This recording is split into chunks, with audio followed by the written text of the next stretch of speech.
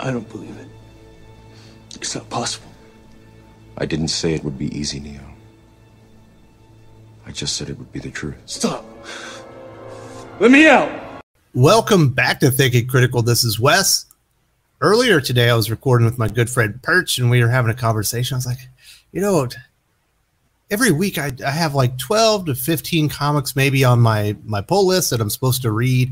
A few that I'm planning on reviewing, obviously, for this week at Batman or this week X-Men, obviously like an Amazing Spider-Man 75 or Inferno #1. And I'm finding it more and more difficult just to get through those comic books on a weekly basis. And I was like, "Are you feeling the same thing?" And Perch's like, "Yeah, you know, I'm feeling things like that as well. It's the quality of the comics that's really bringing me down." I was like, "Yeah, I kind of get what you're saying." I was, you know, as an Intel analyst, I used to look at problem sets, and I would come up with solutions, or not solutions, answers that would answer the questions on why is this happening, how is this happening, kind of thing. And I thought maybe I would look at two of the reasons that I think it's hard to get excited every single week for the new comic book day to get through the read pile right now. Mostly, in my estimation, for what my experience is, it's ruining characters that I actually love, and then just bad comic book storytelling. And they are certainly related to each other, but I do think they're exclusive problems. There's one problem that's happening here and one problem happening here. There's some overlapping, obviously, with motivation and stuff. But I think the reasons that they're happening and the people benefiting from the two issues are kind of unique. I wanted to talk about that today. And it's not just like one group benefiting. Whenever you have these kind of changes, whether it's a structural change on a government or maybe a structural change on how airports are set up, right? You're going to have your main beneficiary, whoever's kind of the motivation behind the changes, but you're also going to have what we call inintelligent second, third, fourth order effects. Things that perhaps you didn't anticipate happening, beneficiaries that you didn't think would happen, you know, things that had to come online to kind of adapt to the change. So for the two problems, I'm going to separate them to the ruining characters and bad comics. I'm going to have the primary beneficiary, in my estimation, then I'm going to have a couple others. And now, obviously, I'm coming from my perspective. I know I have retailers on here. I have comic creators on here. I have fans that or comic fans that have been reading perhaps decades longer than me. And I've also got comic fans that have been reading, you know, maybe for only a couple of years. So everyone's going to have their own unique perspective. So I hope to hear from you guys and gals on what you think or who you think are the primary beneficiaries of these two things that I think personally are making New Comic Book Day less and less exciting as the weeks go by. And this is going to change. This stuff's all cyclical. There's going to be a House of X, Powers of 10 story that comes along, and I'm not going to be able to put it down. There's going to be another Doomsday Clock, another Three Jokers kind of story, Batman White Knight. Something like that's going to come along. It's just not happening right now, which I definitely think is contributing to the malaise. Now, before I get into this, I do want to say, if you are following the channel, you've been watching the videos, but haven't taken the plunge yet, consider subscribing to Thinking Critical YouTube. I think you'll enjoy the content here.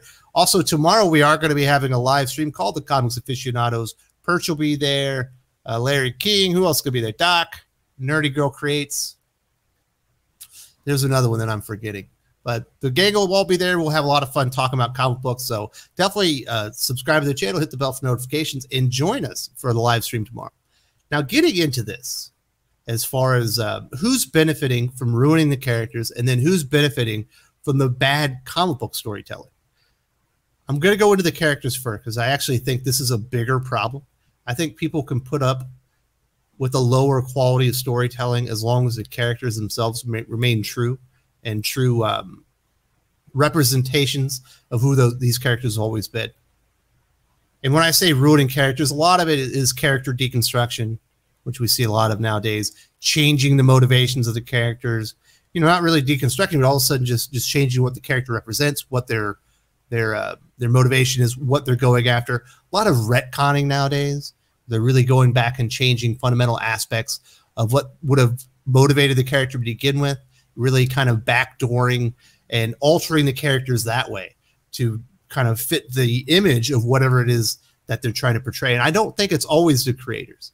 I think a lot of times the creators are willing participants, but I think mostly this is coming from up high, and not even really at the leadership of the comic book level. I don't think CB Cebulski and Jim Lee, Daniel Cherry, all the time, they're the driving people behind this. I think mostly, and the key beneficiary to a lot of these changes are corporate entities and entertainment who are looking to alter Western culture. They want to kind of fundamentally alter the way Western culture operates, the way we look at each other, the way we see heroism, the way we look at morals, principles, and things of that nature.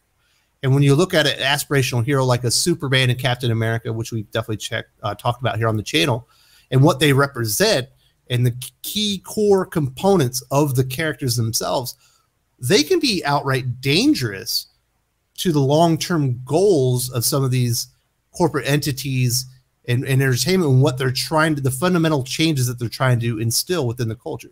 And I do believe that. I'm not understating or overstating that. I think that is a primary goal of a lot of corporations in entertainment. And if you look at DC Comics, not only are they a part of Warner Brothers, Warner Media, they're part of AT&T. Now they're going to become a part of this big merger with Discovery next year, I believe.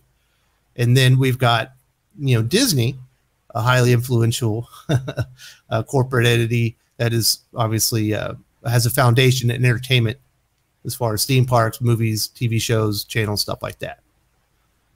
And I think this stuff is all kind of coming down on high as part of what they need to change. When you have a Disney that's trying to maybe make changes to culture, push things a certain direction, or you have AT&T or Warner Brothers wanting to push things in a corporate certain direction, you have to take out a character like Superman, Captain America, but you just can't kill them, right? They've tried that many times. It never holds. You have to bring the character back. So now you have to fundamentally change who the character is and what they represent to more align with what the goals of the company are.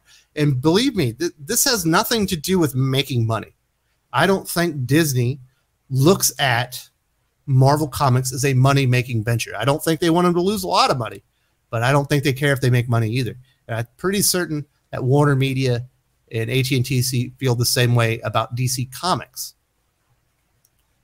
They are looking to alter these characters because they also want to alter them on the big screen and the other mediums that are more influential, obviously, than comic books, TVs, movies, streaming, and all these things. Well, what happens if you go out and you create a Man of Steel, right? A very dark take on Superman. Well, you have a lot of Superman fans that have been invested in the character since they were kids, decades upon decades, and they're not going to accept that. And they're going to be very vocal about that. Well, you can't have these fans around anymore. So you have to keep pushing and pushing the boundaries of what Superman can be, break him apart, rebuild him in a new image. And some fans are going to accept it. And they're going to go, well, I still love Superman. He's just a little different now. I give up. And, just kind of go along with the plan. And then you're going to have other fans who are going to be like, well, that's not my Superman. I'm leaving. And you hope that they no longer object. And these changes that they're making to the characters and what these superheroes represent are more accepted. And you're going to have less outcry and less pushback. And eventually, Superman is just, Red Sun Superman. He's no longer the Superman that represents truth, justice, and the American way. Or Captain America is, somebody who's disappointed in this country, that knows it was never fair and never represented anything good, which is kind of what we've been getting pushed on Captain America for a long time. What Captain America and Superman really represent are principles that oppose things like nihilism and moral relativism, and therefore are obstacles to the changes that are trying to be enacted in culture. And I think that's the primary beneficiary of all these things happening. That's why when you see heroes in comics and on the big screen and stuff, they're just as flawed as the villains nowadays. When you see villains, they're just as heroic as the heroes. And it's all this weird morally gray stuff. And it's absolutely by design. Now, there are going to be some other effects that happen because of these changes and other beneficiaries. Besides the, corporations being able to fundamentally alter these characters, hopefully die down the resistance to the changes when they use them in other mediums so they can push forward their agendas. There are other beneficiaries, and this one might, well, I think people will probably agree with me, but like local comic shops. Right now, if you have a nice, large back issue inventory, are absolutely a beneficiary of all the character assassination and deconstruction that's going on within the comic book industry. People that are rejecting this new version of Superman, these new versions of Captain America and other heroes, not all of them are willing to acquiesce and just accept the changes. And then not all of them are willing to just walk away and just say, you know what? I guess I'm done with Superman. They still want to read Superman, but they don't want to read the Superman that's out there. So they go to the local comic shop and they start buying back issues. And they go, you know what? I never read this Superman's run from 1972. Let's go check it out. Turns out this is the Superman I like. Might not be the most classic Superman story of all times, but it's better than anything that's being printed right now. And so a lot of local comic shops, thankfully, retailers are benefiting from the destruction of these characters and heroes that they've loved, essentially all their lives. There's an 80-year backlog on a character like Superman when they start changing him, where you can go back. Nobody's read 80 years of Superman, right? Do you think anyone's read every single issue of Superman or, Superman related comics like a Justice League? It would be nearly impossible. Eric Breen's read a lot. I guarantee he hasn't read every Superman comic. So there's so many things that you can go back and read. And even if you have, you've likely forgotten all these things, right? You can go back and it feels like you read it for the first time again, or you're rediscovering a version of the character that you always loved to begin with. And there have been changes to a Superman and Captain America throughout time. Certainly the Superman that we saw in the 1940s is different than the Superman we had in the 1960s, and the Superman we had in the 1980s, and even the Superman we had, in the 90s. They're all different, but the core of the character remained the same. As they adapted to the ages, there were different interpretations. They get new powers and all those sorts of things. So you could go back to a moment in time, and the character that you love is still there. They're just a little bit different. So local comic shops are absolutely benefiting from what the publishers are doing to ruin their heroes. Now, the third beneficiary of this would be people like myself, comic book critics who are spotlighting and calling out the publishers and all the bullcrap that they're doing, whether it be here on YouTube, a podcast, which I do have, web bloggers, etc. Comic book critics that are putting a spotlight on this and saying, hey, look at this. What you're doing here is wrong.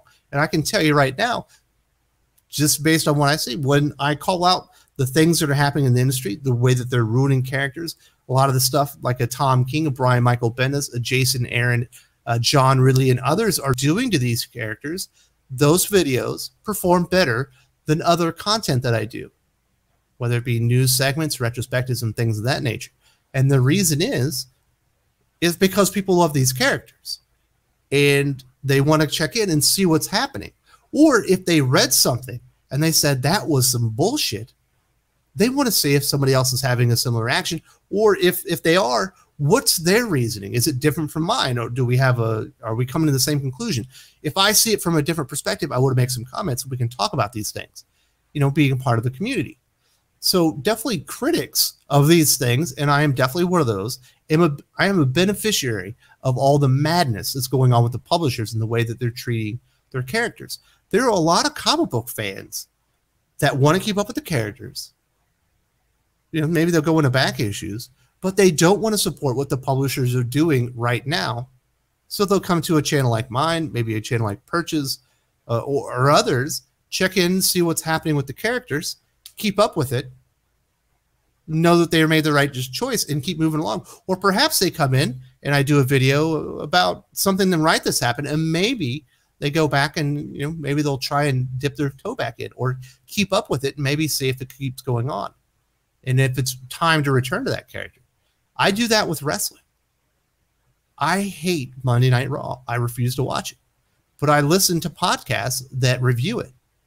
And if there's a specific scenario that happens on Monday Night Raw or a promo or there's a match and they said it was really good, I will go back and consume that. But I don't want to consume the rest of it because it's so bad.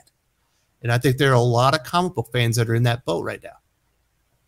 So those are the three big beneficiaries, in my opinion, for ruining characters. First of all, it's the big corporations and entertainment that are trying to fundamentally alter the culture within Western countries. So you got to take these pillars of morality, principled characters, and you have to bring them down so they can introduce these things and push their agenda.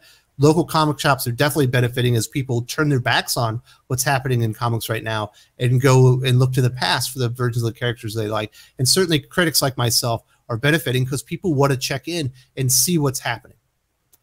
Now, as far as the bad comic front, that one's a little bit different. When I say bad comic storytelling, it's like decompressed storytelling is so terrible right now.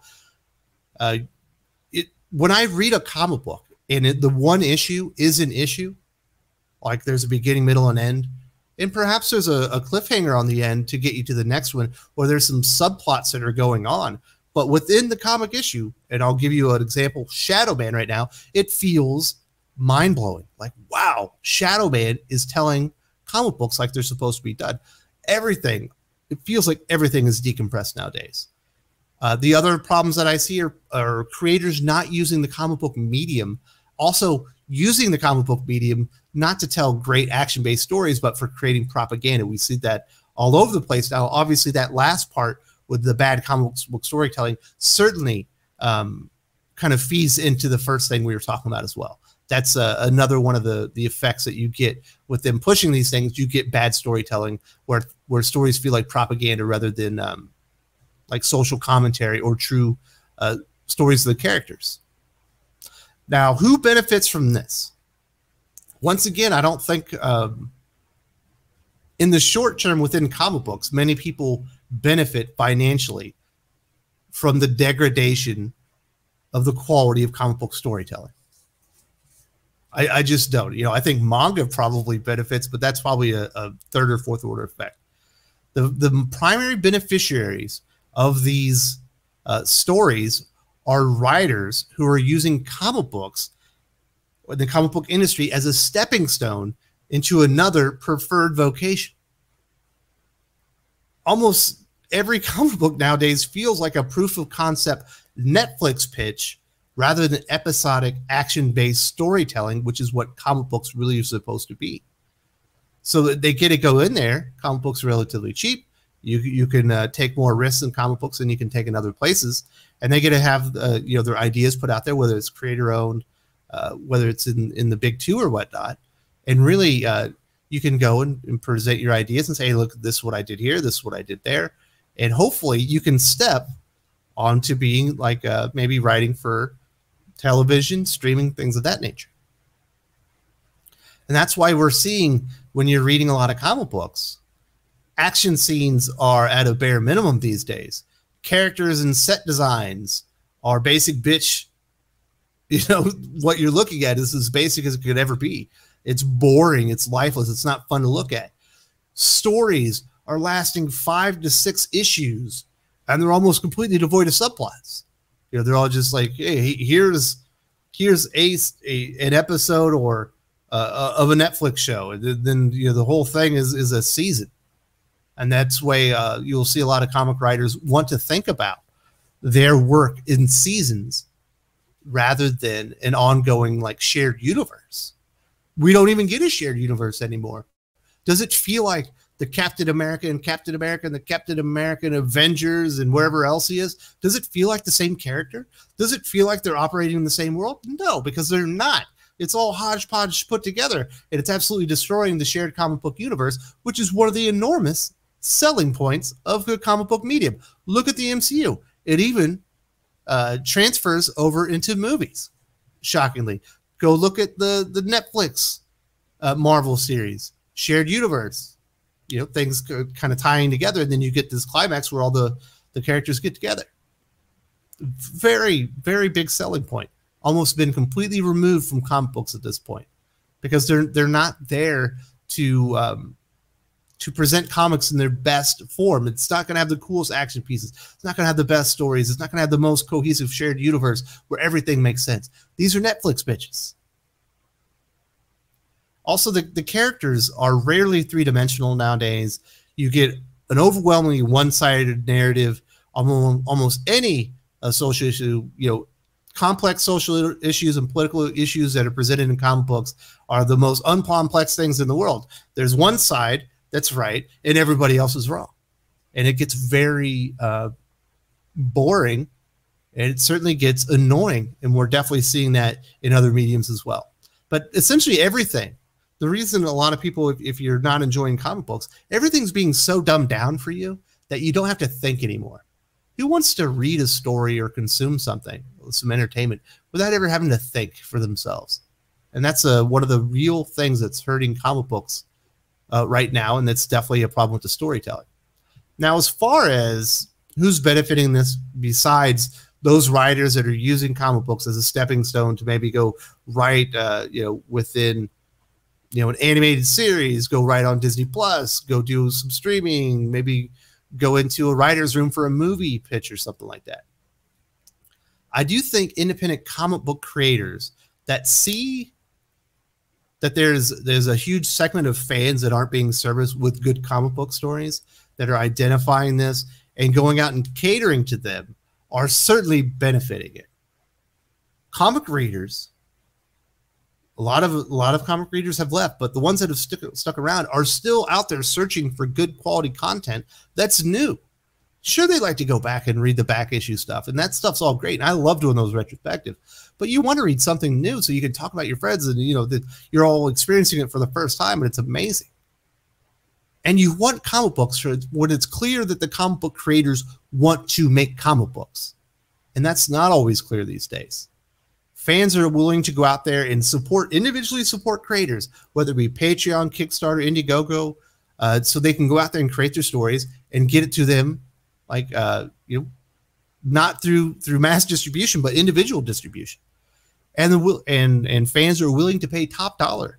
Oftentimes, you're paying upwards of 2.5, 3 times more than you would expect to pay for the same page count in a comic book shop.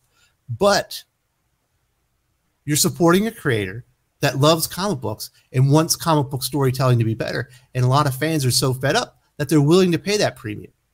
And those creators are absolutely benefiting from this by going out, identifying that market, and going out there and creating things for them.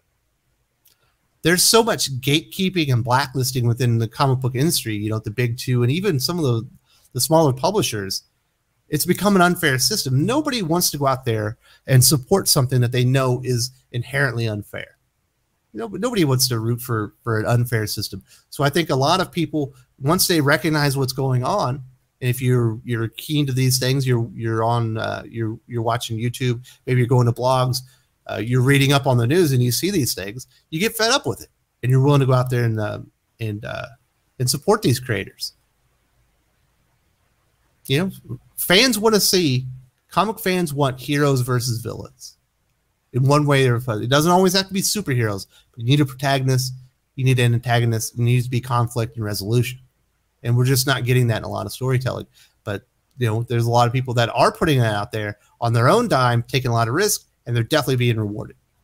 Now, the third beneficiary from this, and it's kind of sad, is the trade market. Often these decompressed serialized comics that don't read like comics, they suck reading monthly, but if you get them in a trade or collected, they read pretty good. Now, if you go back and you try to read, just one story of Fantastic Four from the 1970s, there's a lot of subplots going on, and there's going to be a lot of things that you're reading about that will not be resolved within the whatever story that you're reading. And I can understand how that could become somewhat annoying to a reader if you thought you got the collection or you got the trade. Some of the story doesn't finish, but the primary story finishes. But the subplots are there to keep you coming back reading the monthly comics, and those things obviously read better monthly. And then the modern comics read better in trades. Now we've seen graphic novel sales dwarf and I mean dwarf, like 3-to-1 as far as dollars, comic book sales in 2020. And it's been on this track, for the last 5 years. They were kind of a level, and then it's like, and they kind of left comic sales behind as far as graphic novel sales. And we've seen comic sales specifically via book sale channels, big book channels, are climbing yearly and finally passed the direct market in 2019 and are steadily climbing. As there are some gains in the direct market, but it's more stagnated than what we're seeing in the book channels. Well, that sucks because obviously a lot of those bookstore channels are big retailers or e-retailers like Barnes & Noble, Walmart, Amazon. And that's directly at the expense of the direct market local comic shops. Now, certainly your local comic shop carries trades, and they carry manga likely, but oftentimes you can't afford to compete with the prices or the discounts that are automatically available from a Walmart or an Amazon, because the amount that they're ordering, it brings the price the prices down, and local comic shops can't a lot of times afford as big a discount. And when you're looking at the trades, obviously they're a lot more expensive. So a normal discount on a comic book might be 65 cents, but on a trade it could be $5, depending on if it's on the size of it, or maybe it's a couple dollars. And those things, when it's measured in cents, it doesn't look like the difference is all that big between this Amazon deal and your local comic shop. But once you start measuring it in dollars and stuff, people are definitely incentivized to kind of leave their local comic shop behind and buy their trade and stuff through these other retailers. So your Walmarts and your Amazons are absolutely the primary beneficiaries of this riding for the trade mentality, in my opinion.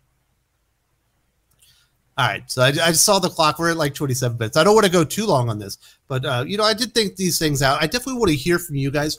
In your opinion, who's benefiting from ruining comic characters? Who's benefiting from the degradation in quality as far as storytelling? Not really telling stories in a manner that best fits the comic book medium.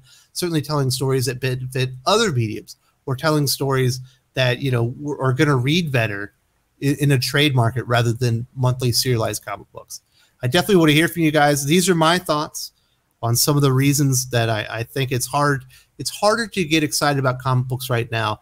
I definitely know that there's going to be something great around the corner. It could be the 10 lives and deaths of Wolverine. It could be something else. We know we got a crisis coming up from DC. Sounds like everything at Marvel's about to reset next year. So we're kind of in a holding pattern, and it feels that way, at least from my opinion.